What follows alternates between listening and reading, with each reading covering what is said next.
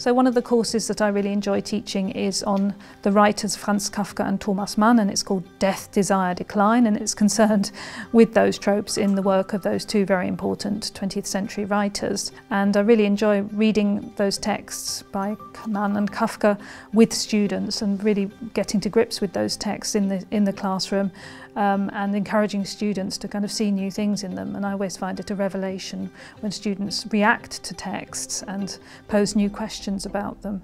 So they're both fascinating writers, and the rather gloomy title of the course points to our main concerns as we approach them. But they're also immensely rewarding, and I think students do really enjoy engaging with the work.